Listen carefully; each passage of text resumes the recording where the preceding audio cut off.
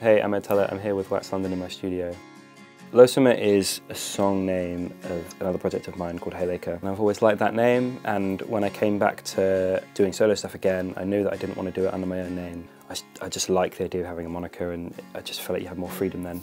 For me, it's just like melody first. I'll have those into the songs with just like, I'm not really saying any words for a long time, and then I'll kind of write lyrics after them. I really like keeping lyrics open to interpretation, but people take what they want from a song.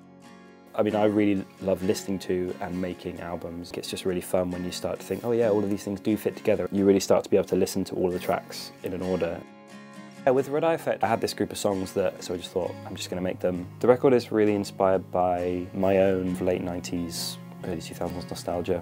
Nostalgia is a really good thing to be able to revisit those things, and sometimes it might feel like stupid to like look into something, to enjoy something that you really used to like as a kid, but also that's just like, it's just fun.